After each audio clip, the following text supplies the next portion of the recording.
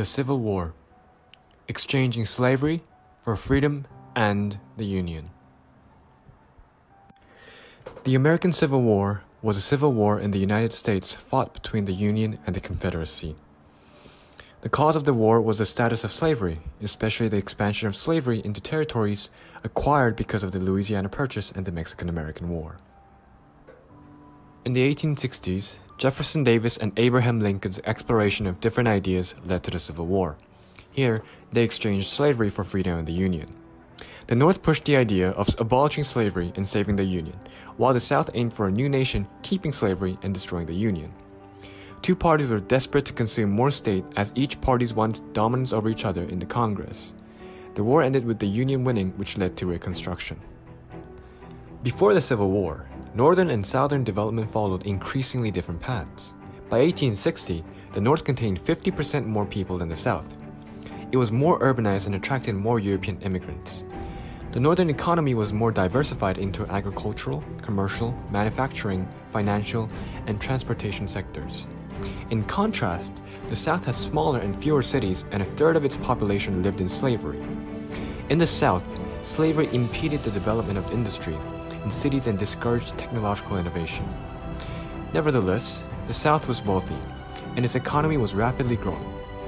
The Southern economy largely financed the Industrial Revolution in the United States and stimulated the development of industries in the North to service Southern agriculture. However, their pursuit and exploration of different ideologies led to conflict. For 40 years, attempts were made to resolve conflicts between North and South. The Missouri Compromise restricted slavery in the northern half of the Louisiana Purchase. The acquisition of vast new territories during the 1840s reignited the question of slavery in the Western Territories. The Compromise of 1850 was an attempt to solve this problem by admitting California as a free state but allowing slavery in the rest of the Southwest. But the compromise included a fugitive slave law opposed by many Northerners. The Kansas-Nebraska Act proposed to solve the problem of status, thereby popular sovereignty. But this led to violent conflict in Kansas and the rise of the Republican Party. The Dred Scott decision eliminated possible compromise solutions to the sectional conflict, and John Brown's raid on Harper's Ferry convinced many Southerners that most Northerners wanted to be free of slavery and incite race war. As conflicts advanced, the war between the Union and the Confederates started.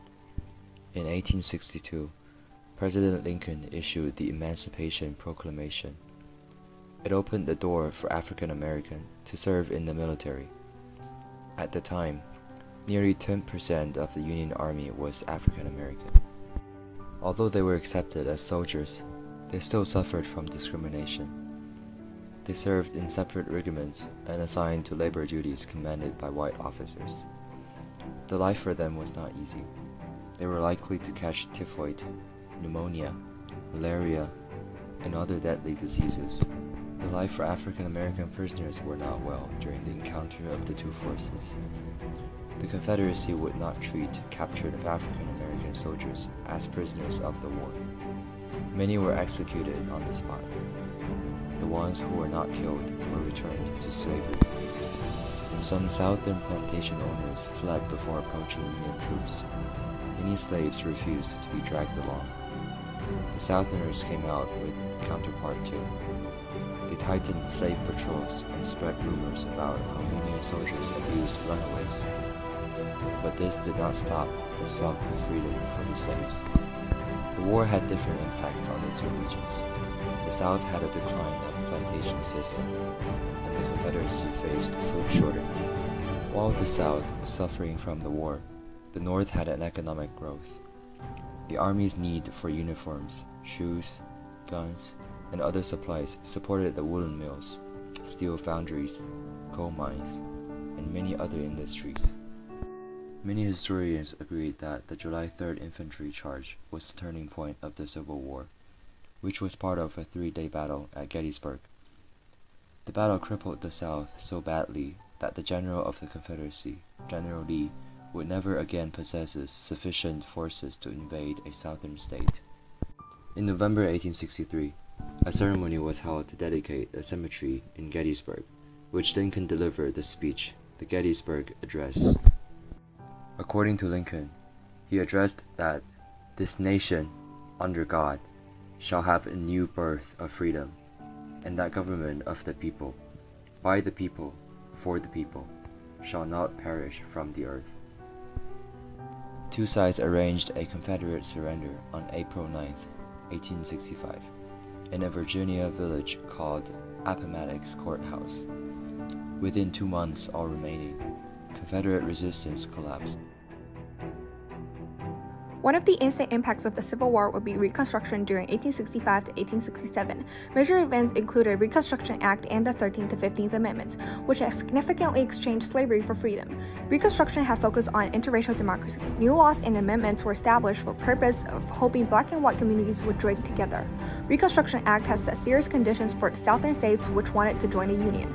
President Andrew Johnson wanted to be lenient. However, he received opposition from the Radical Republicans, which was an anti-slavery organization. They insisted to gain new rights by passing the 14th Amendment, which was for the purpose of equal rights for all citizens, especially for including African Americans. New ideas and rights were drastically presented by the 13th and 15th Amendments. 13th Amendment delivered the idea of highlighting the importance of abolishing slavery. Although slavery was abolished by Congress in 1862 and 1863, it was still a problem in a few former Confederate states after the war had ended. Therefore, the 13th Amendment required new states also abolish slavery as one of the conditions to join a union. To further diminish unequal treatments for African American community, 14th Amendment was established and expected all persons can be treated equally no matter what skin color they have or whether they were enslaved in the past. Radical Republicans, together with other supportive citizens, this amendment was finally passed on July 9, 1868. The 15th Amendment was passed with the purpose of giving all citizens the right to vote. This amendment prohibited states from not letting citizens vote based on their skin color or the fact that they were enslaved. In order to further protect African American citizens' rights, this amendment was established and had protected African Americans' rights for decades as it aimed for. Civil War also emerged the idea of civil rights, and one of its purposes is to exchange mistreatments to equal rights. Civil rights movement against segregation. Its roots were in centuries ago from enslaved Africans. The 14th and 15th Amendments has set a foundation for civil rights. However, racism continues. Martin Luther King Jr., as the most influential African American civil rights leader, was best known for his speech, "I Have a Dream." He stood up for anti-segregation. The speech, "I Have a Dream," which was delivered on August 28, 1963, demanded equal justice for all citizens under the law. Furthermore, the U.S. celebrates the Juneteenth Day every June 19th. This is a federal holiday to celebrate the emancipation of African American slaves ever since 1865. In 1863, on January 1st, Abraham Lincoln established Emancipation Proclamation as saying that all slaves were freed except for those who were in Texas or other Confederate states. However, after the 13th Amendment was established, all slaves in America were freed, and people started a Juneteenth celebration in the same year. One of the celebratory traditions would be reading the Emancipation Proclamation. To summarize, Jefferson Davis and Abraham Lincoln's exploration of different ideas, exchangement of slavery for freedom and the Union, and deadly encounters in the battlefields led to a devastating war. The war had utterly devastated the South and posed serious questions of how the South would be reintegrated to the Union. The war destroyed much of the wealth that had existed in the South. All accumulated investment Confederate bonds were forfeit. Most banks and railroads were bankrupt. The income per person in the South dropped to less than 40% of that of the North, a condition that lasted until well into the 20th century. Southern influence in the U.S. federal government, previously considered, was greatly diminished until the latter half of the 20th century. Reconstruction began during the war, with the Emancipation Proclamation of January 1st, 1863, and it continued until 1877. It compromised multiple complex methods to resolve the outstanding issue of the war's aftermath, the most important of which were the 3 Reconstruction Amendments to the Constitution, the 13th outlawing slavery, the 14th guaranteeing citizenship to slaves, and the 15th ensuring voting rights to slaves. From the Union perspective, the goals of Reconstruction were to consolidate the Union victory on the battlefield by reuniting the Union, to guarantee a Republican form of government for the ex-Confederate states, and to permanently end slavery and prevent semi-slavery status. The causes of the war, the reasons for its outcome, and even the name of the war itself are subjects of lingering topics today. The North and West grew rich while the once rich South became poor for a century. The national political power of the slave owners and rich Southerners ended.